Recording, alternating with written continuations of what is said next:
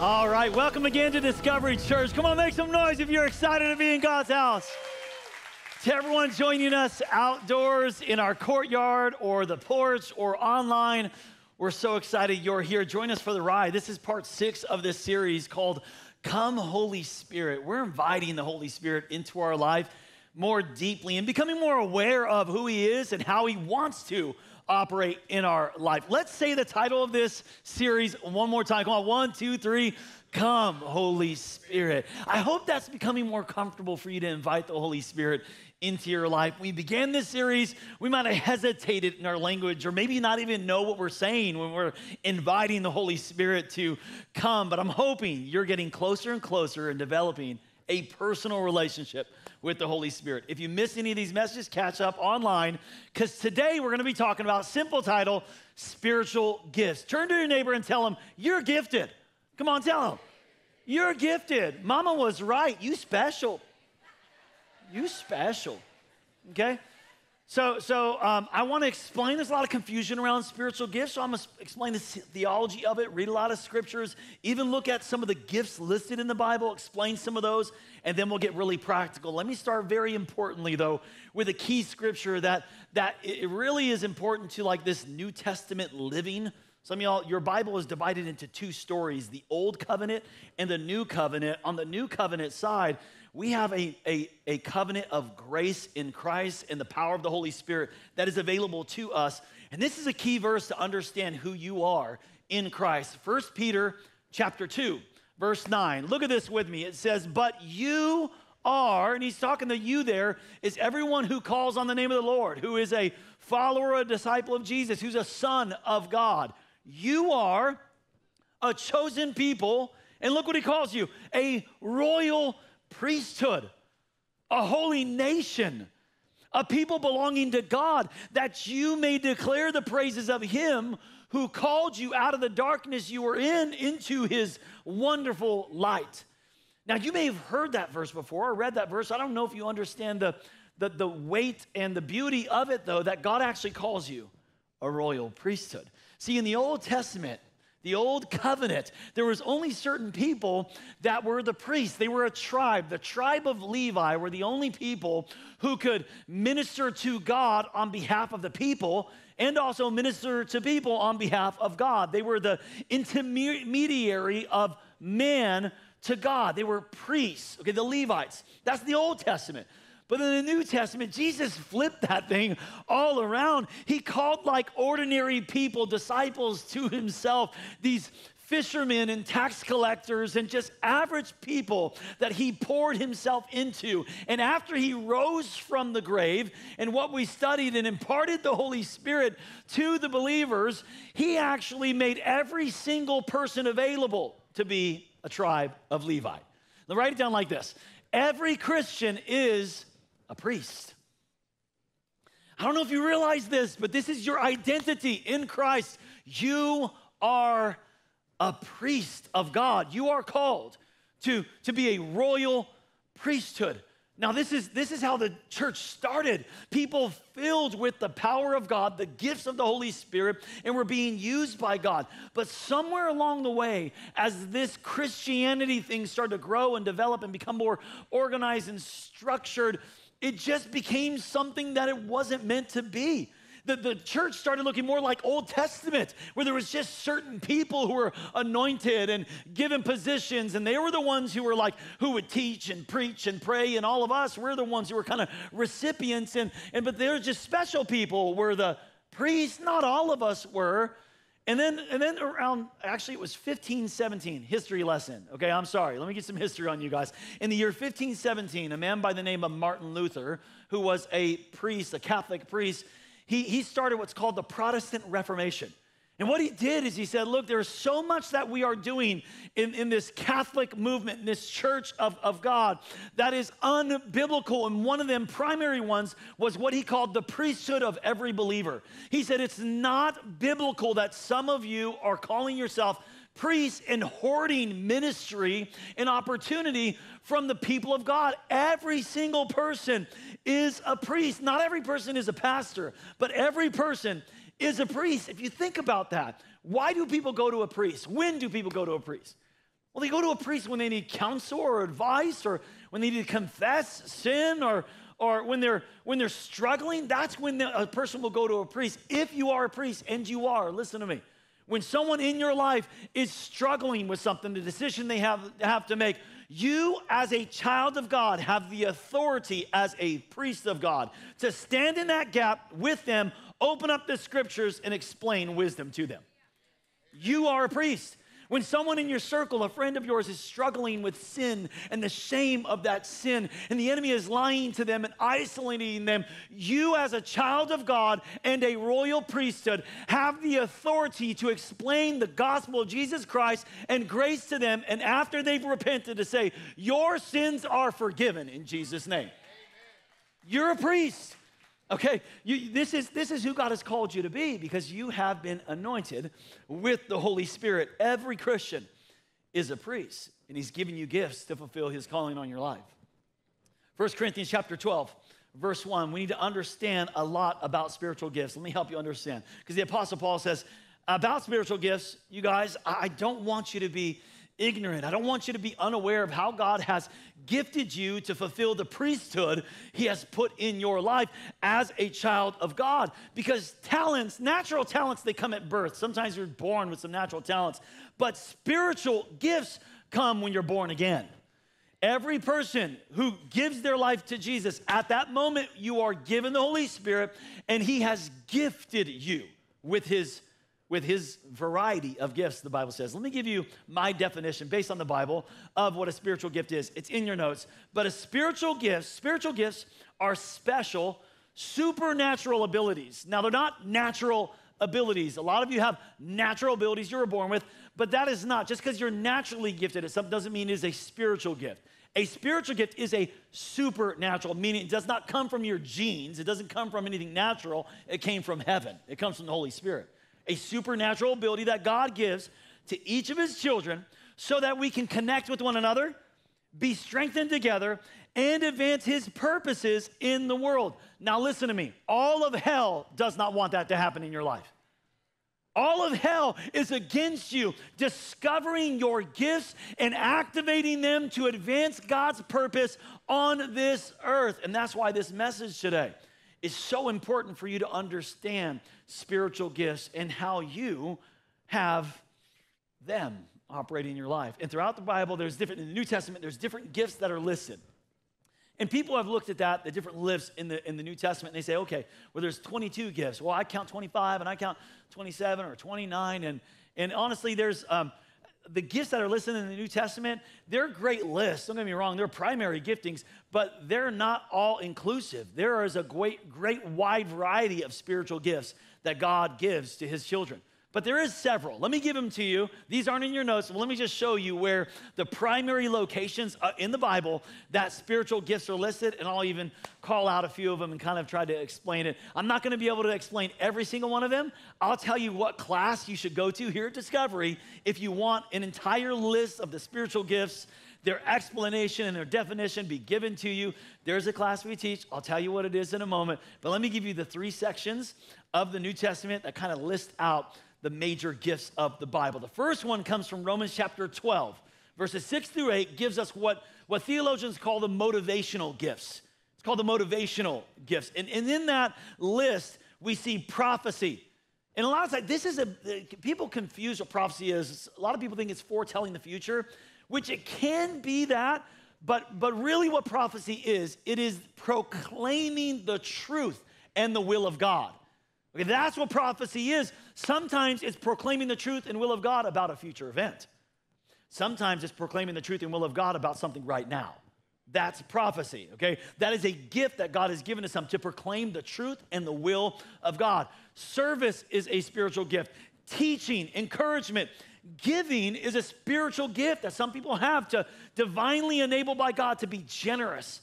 Leading or administration is a supernatural gift. Mercy is a spiritual gift that God has given some and has actually withheld it from a lot of you. No, I'm just kidding. All these, you guys, all these lists, obviously we should all be merciful. We should be encouraging and leading and serving. We're going to do these things. But what the Bible says that some people have like an anointing on their life, that it doesn't come naturally. And actually when they do it, like one person may encourage others and they're encouraging, but when someone with the gift of encouragement starts to encourage, something is drawn and awakened and comes alive and connects to Jesus through the encouragement of someone who has the gift of encouragement. So it's just different. There's an anointing on that spiritual gift. That's the motivational gifts. There's another list called the manifestation gifts in 1 Corinthians chapter 12.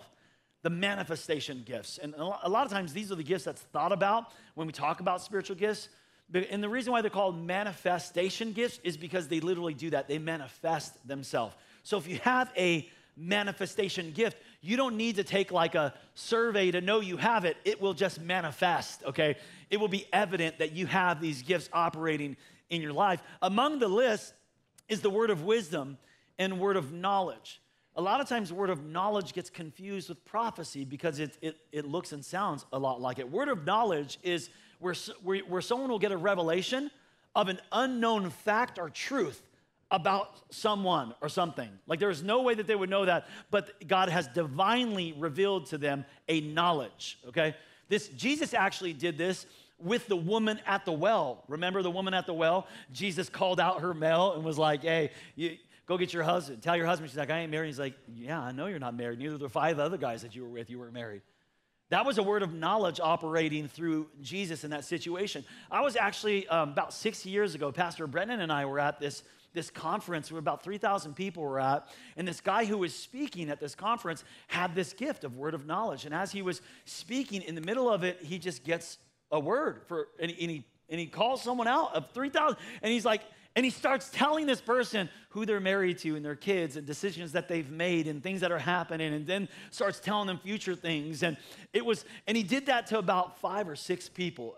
And I was actually one of the people he called out and stood up, and he started telling me about my wife and my kids and some things decisions we just made, and about discovery and things that we were just doing. And then he started telling me and prophesying after he gave word of knowledge. He started telling me things about the future of what discovery would do and be. And I'm telling you, it's all come to pass.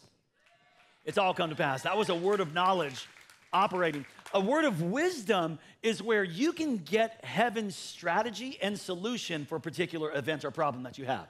That's a word of wisdom that God can drop that into you, give you wisdom that you wouldn't have. Prophecy, faith, miracles, discernment of spirits is in that list. Discernment of spirits is where you're made aware of an evil demonic presence. Okay, you discern a demonic presence. Even where outwardly it may not look that way. It may look like an angel of light. They may look a certain way or talk a certain way, but you discern something behind it, a spirit behind that. You see this in operation in the book of Acts when Paul and Apollos I believe they were preaching in Philippi, and there was this woman who had the spirit of divination who was following after them, and she was saying, listen to these men, they're proclaiming the truth of the Most High God. And what she's saying is good. What she's saying is accurate. But the Apostle Paul is discerning something behind what she's saying, that there is a spirit of distraction or division or confusion behind what she's saying. Something is off. And the Apostle Paul turns around and rebukes the spirit of divination off of her, and that spirit leaves. That was the spirit of discernment that God had given the Apostle Paul. Healing, tongues, and interpretation of tongues are all in this list of manifestational gifts. Next week is actually we celebrate the day of Pentecost. I'll tell you what that is. It shows up in the Bible. It's literally 50 days after the crucifixion. That's what Pentecost is. So we'll explain that next week. Come back and I'll talk to you about tongues and interpretation of tongues and clear up a lot of confusion with that. All right. Here's the third list, though, is the ministry gifts, they're called. Sometimes they're called the role or the office gifts, because these gifts are not just gifts, they're actually people that God has appointed to lead. They're called the fivefold ministry gifts as well. The fivefold ministry. It comes from Ephesians 4, and it's the apostle, prophet, evangelist, pastor, teacher. These 5 roles that God has given to certain people in the church to lead, govern, and guide, and guard the church. Okay, these 5 roles. Let me read it to you, actually, because I think it's important to understand within the context of how we are all gifted to serve. Ephesians chapter 4 is where we get this list. Let me show it to you, verses 11 through 13. It says, so Christ himself gave apostles, the prophets, the evangelists, the pastors, and teachers. Notice these 5 leaders in the church God has equipped and given these gifts. Why? To equip his people for works of service. Okay, so a lot of us think that, no, the pastors, they're the ones who are supposed to be doing all the preaching and teaching and serving and praying and visiting and all that. And we are just like, we're just the ones who are supposed to be the, spectators of this all. That's not biblical at all. According to the scriptures, as a pastor, what I'm called to do is not do all the preaching, teaching, praying, and visiting. I am called by God, according to the scripture, to equip you to do all the praying, preaching, serving, and visiting. I'm called to equip you to do the works of the ministry. You are the priests. Okay, this is what it's saying. That equip his people for works of service so that the body of Christ may be built up until we all reach unity in the faith and in the knowledge of the Son of God and become mature, attaining, I love this, to the whole measure of the fullness of Christ. There is look, when we all use our gifts, we're all equipped by God to do the work he's called us to do, to be the priest he's called us to be. We are able to attain the whole measure of the stature of Christ, the fullness of Christ, which means if there is a whole measure, there's a half measure and little measure as well. There's a lot of Christians that are living on a half measure because you're not being equipped to be the priest God has called you to be. You're not using the gifts God has given you to use, to be the light and the priest he's called you to be. Romans chapter 12, verse 6 says, we have different gifts, every one of us. Your gift ain't my gift, and my gift isn't yours. We all have different gifts according to the grace that God has given us. That word grace, that Greek word there is charis. And it translates as divine enablement. You have been divinely enabled by God with a gift to serve him. 1 Corinthians 12:11 says, all these gifts are the work of the one same Spirit, and he gives to each of them, the Holy Spirit gives to each of them, just as he determines. So the Holy Spirit determines what gifts you get. They're put inside of you. He's got a plan, okay? But at the same time, 1 Corinthians chapter 14, verse 1 tells us to follow the way of love and eagerly desire the spiritual gifts.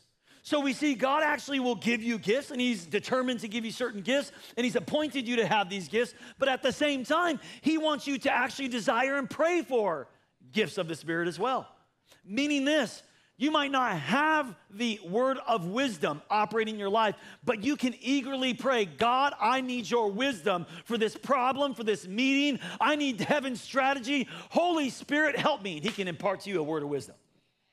You can say, God, I need discernment. Something feels off. Will you just give me discernment about this person, about this situation, about this decision? And God can drop into you discernment of spirits if you eagerly desire the gifts of the spirits. So there's 3 things that we need to understand, though, about spiritual gifts. And then I'm going to get really practical with you guys. Number 1 is this. My gifts actually reveal God's plan for my life. My gifts, what God, like our dream team motto here at Discovery is, I was made for this.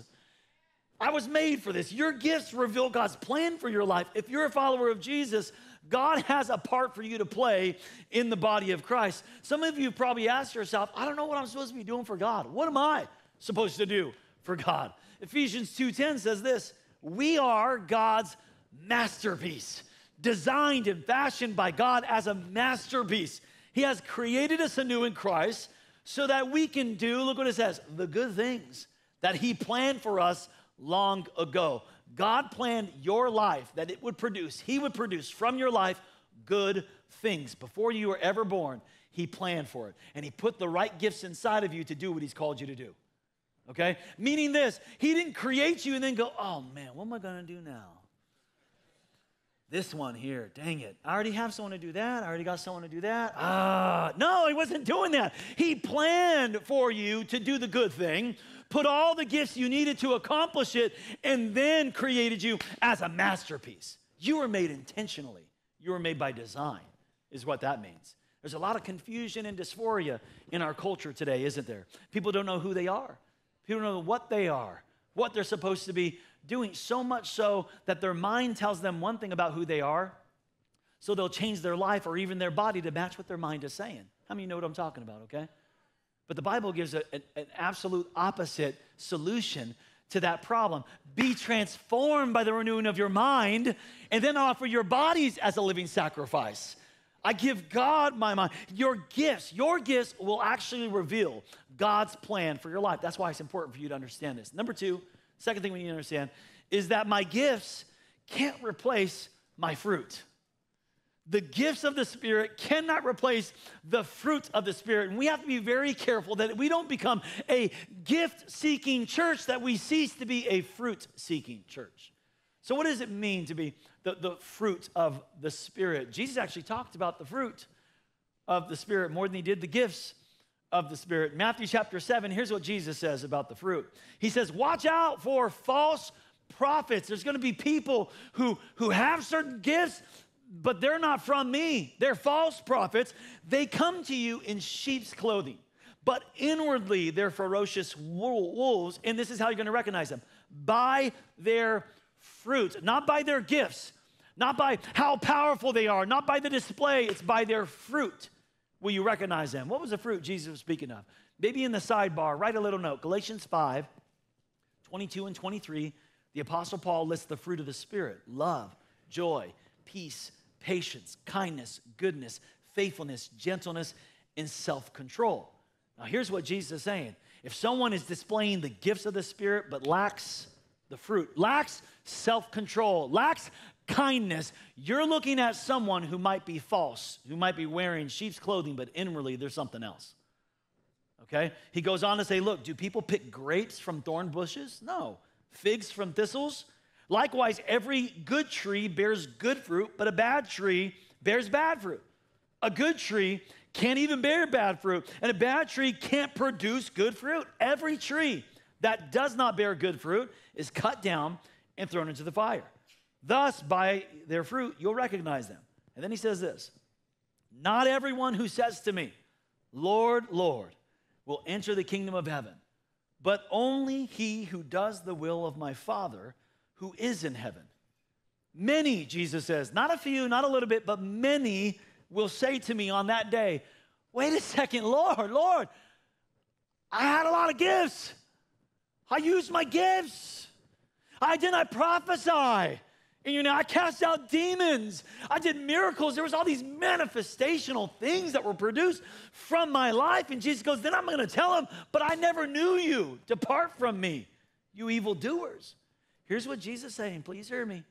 It is possible to be active in the gifts of the Spirit and still go to hell. But it is impossible to bear the fruit of the Spirit and go to hell.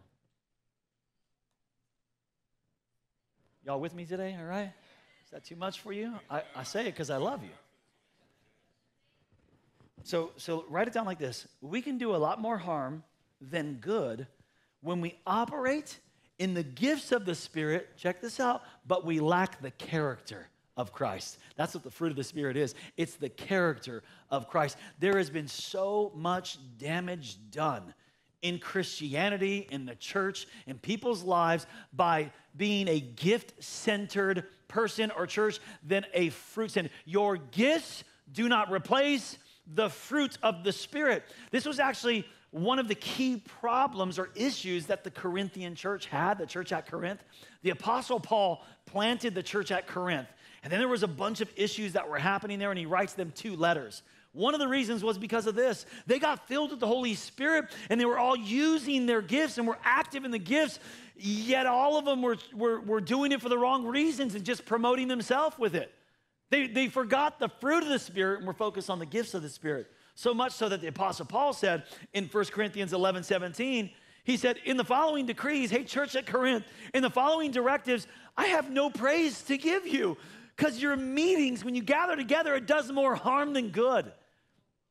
What was happening when they gathered together, they wanted to display their gifts. They wanted to give a word, and I got a word of knowledge, and I got a prophecy, and I got leadership, and I got a decision I want to make, and I got it, and then I got tongues over here. And everyone wanted to display their gift. Whenever this happens, when people feel like they're quenched by a 90-minute service that they can't get their gift out, it's always because you have no devotion life outside this wall. None. okay? Because your gift is not on display for 90 minutes. God wants to use you everywhere you're at. My gifts reveal God's plan for my life, but it doesn't replace the fruit of the Spirit. Very important. Here's the third thing we need to understand. Your gifts, my gifts, write it down, can make a difference. That's why God gave you the gifts of the Spirit. He wants to make a difference through your life. Many of you here today never realized, you never knew that you're actually a priest of God who have been anointed and given spiritual gifts to make a difference, to change the world for the cause of Christ. Those of you that do know it, you don't need me to tell you the joy that comes by being used from God, the joy that comes by being active in the assignment and the gifts that God has given you. 1 Corinthians 15 and 58 says, always give yourself fully to the work of the Lord, because you know that your labor in the Lord is not in vain. That's because real joy doesn't come from making money. Real joy doesn't come from the things of this world. Real joy doesn't come from pleasures. Real joy comes from my life producing something for eternity that matters. That's where real joy comes from. Jesus said in Matthew chapter 5, he said, you are the light of the world.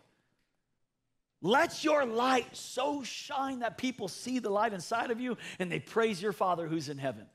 In the scripture we read in 1 Peter chapter 2, verse 9, it says, God called you out of darkness into his marvelous light. Here's what's happening a lot in the world today and in Christianity today, in churches today, and believers today. We're living in such a dark world, and some of you aren't turning on your light. You're so distracted maybe by somebody else's light that you're not turning on your own.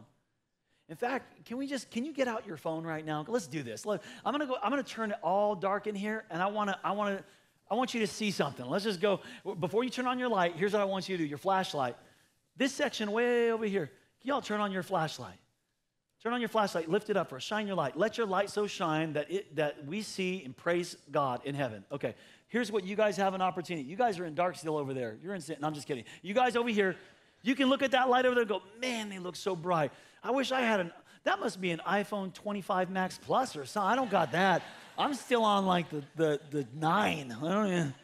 And so you can like, I don't got a flashlight that bright, and you can choose to keep it. You got everything that you need to shine for Jesus. God has given you the gifts. He has called you to be a priest, yet you can be distracted or compare and not light up the people, not shine for Jesus and serve the people that God has put you around. Go ahead and turn on your lights way over here. Come on, turn them on, lift up. Let your light shine before men. All over here, will you do it? Will you just turn on your lights? Come on, I've had this dream that we'd be this kind of church, you guys. Keep that up. Because what would our church look like? What would our world look like if we were the priests that God has called us? If we use the light that God has given us, if we shine to the people around us and we serve the people and we proclaim the goodness of God with whatever gift he's given you, because it's all different. Over here, man, I got this vision of, I'm Renee and I'm a child of God. I'm a priest. I've been called out of darkness into God's marvelous light. And I got the gift of administration, and I serve in kids ministry, and I like checking people in to kids ministry. And I'm Mark over here, and I got the gift of leadership, and I'm a child of God, called out of darkness into God's marvelous light, and I've been gifted with the gift of leadership. And I love serving in small groups and opening up my home, and I'm Chris over here, and I got the gift of mercy, and I just love my group goes and serves at the old folks' homes, and we just go and visit and pray and spend time with, and I feel like I was made for this. Can you imagine if every single one of us just knew it, if we just knew the gift that he has given us, if we shined it right where we were? It didn't need to look like that. It didn't need to look like them, but you were just shining the way that God created you. I'm telling you, we would, this is my dream. It's my dream that we would, because I'm Jason. I'm a child of God. I'm a priest of God. I've been called out of darkness into God's marvelous light. And I got the gift of pastor. And it's my joy to see and equip God's people, to discover who they are in Christ and use the gift that God has given them. Come on, can we give God some praise in this place? Come on. He has gifted you. You are gifted by God. So how do we identify our spiritual gifts? Let me get practical with you now. How do we identify it then? If God has given it, given us spiritual gifts, what do? Here's the first thing you need to do. The first step is you got to discover it for yourself. You got to discover the spiritual gift. I can't tell you what it is. Nobody can tell you what it is. You got to discover it. This is actually the reason why we call Discovery Church Discovery Church, you guys. When we first started Discovery, we always wanted to help people discover who God is, but who they are in Christ and be who God has called them to be.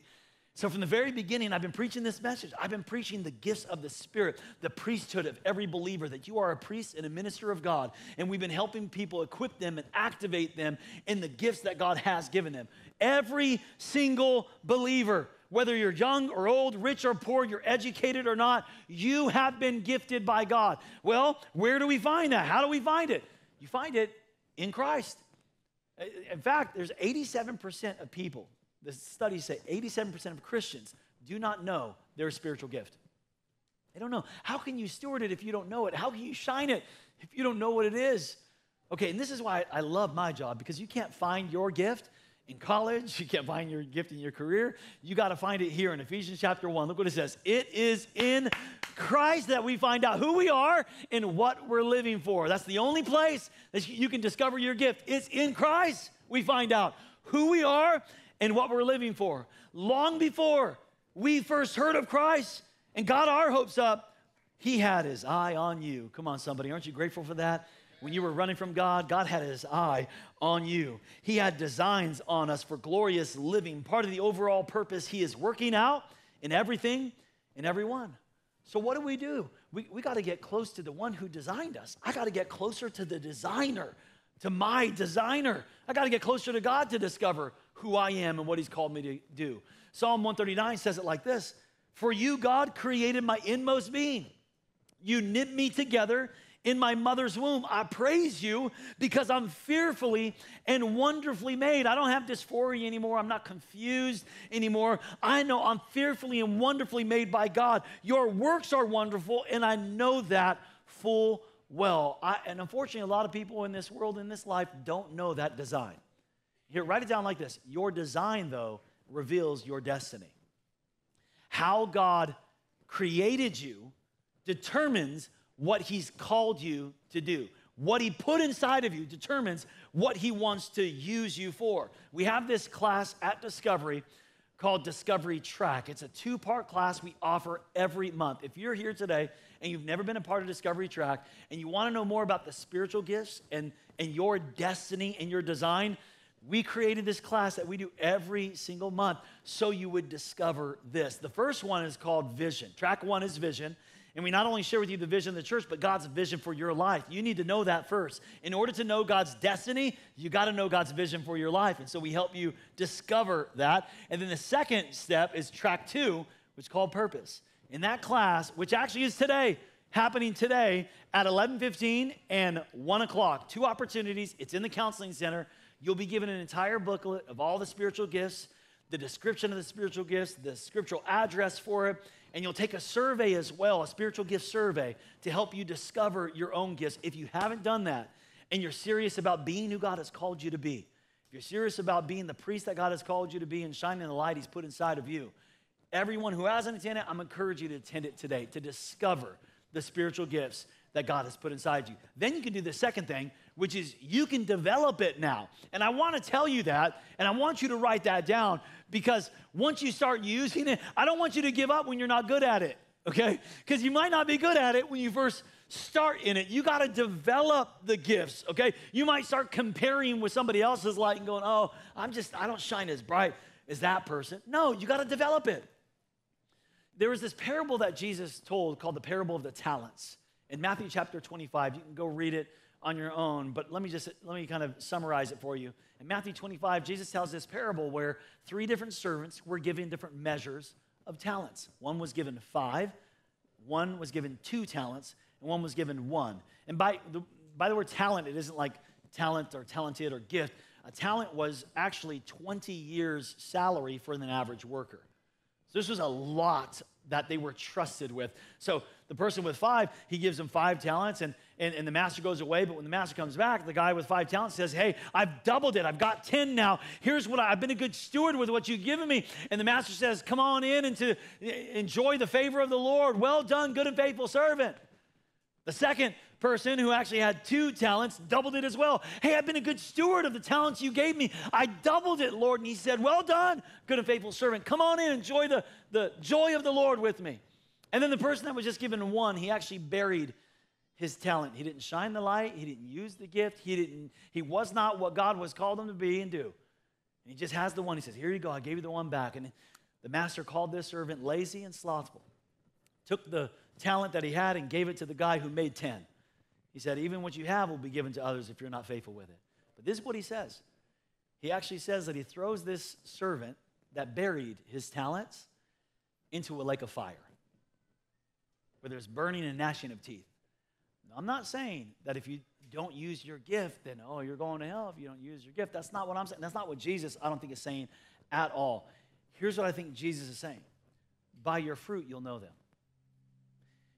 If you are someone who does not care about the kingdom of God, the purpose of God, and being a faithful steward of what God has given you, then you are showing by your fruit you probably don't belong to Jesus and you're a different tree. I'm your pastor and I love you. Okay? I tell you this because I love you.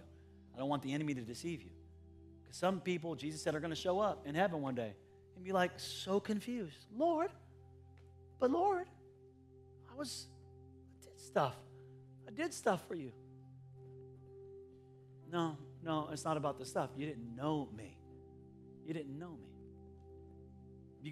Don't just discover it. We gotta be faithful. We gotta develop it. 1 Timothy chapter 4, verse 14 says, do not neglect your gift. A lot of us are neglecting the gift that God has given us. There's a couple reasons why you're neglecting it. And actually, Paul's telling Timothy there's 2 different reasons. Your age or you feel inadequate. Those are 2 reasons why some of us are neglecting the gift of God that he's put inside of you. Your age. For Timothy, he was maybe feeling like he was too young. He was younger than a lot of people. And to any young person that's in here today, feel like, I'm just too young to be used by God. No, you are not. You are gifted by God. You are called to be a priest and a light right there in your school. You can lead that group. You can pray for that person. You can be the light right there in that school that you're in, okay? You are not too young. And for those of you that are thinking, I'm too old, I'm past my time, it's somebody else's time, as long as you are breathing, God's not done with you. You have light inside of you that you need to be shining for Jesus. Faithful steward of the time and the grace that God has given you. Some of you feel inadequate, disqualified, believe in the lies of the enemy. No. You are a royal priesthood. You're a holy nation. You're called out of darkness into God's marvelous light to shine. That people would see you shining in the various shine, iPhone, Android, whatever you got, in the various gifts. And people will see and give praise to God in heaven. Discover the gift. Develop the gift. Number 3, write it down. Deploy your spiritual gift. Like, use it. You got to now step out and use it. You've been given a spiritual gift to benefit the body of Christ. Here's what the Bible says in 1 Peter chapter 4, verse 10. It says, each of you should use whatever gift you have received to make more money. No, I'm just kidding. It doesn't say that, right? Right? Some of y'all, whoa. No. Here's why I said that. Because some of you have been given the gift of leadership, and your business is benefiting from it, but not the body of Christ. And so you've been given different gifts, and I'm not saying they can't benefit other areas. Shine that light wherever you are. Shine that light. God is giving you that gift to shine, but he's giving it to you not for your own personal benefit, not for your personal promotion, not for your own entitlement. He's giving you that light to serve others as a faithful steward of God's grace in its various forms. So how do we deploy the gift? Look for a place to serve. Don't look for a platform to shine on. Look for a place to serve. That's what you do with your gift. You serve. Your spiritual gifts were not given for your personal benefit, but to serve others. So we got to discover them, develop them, and deploy them. Let me pray for you. Come on, with every head bowed. Hey, thank you for watching the Discovery Church YouTube channel. Don't stop here. Join the Discovery Online family every Sunday. Subscribe to this channel so you don't miss a single video or live stream event, and share it with a friend. You can also support the ministry by clicking the Give button to help us continue to reach people around the world for Jesus Christ. Thank you again for watching. Go love God, love each other, and change the world.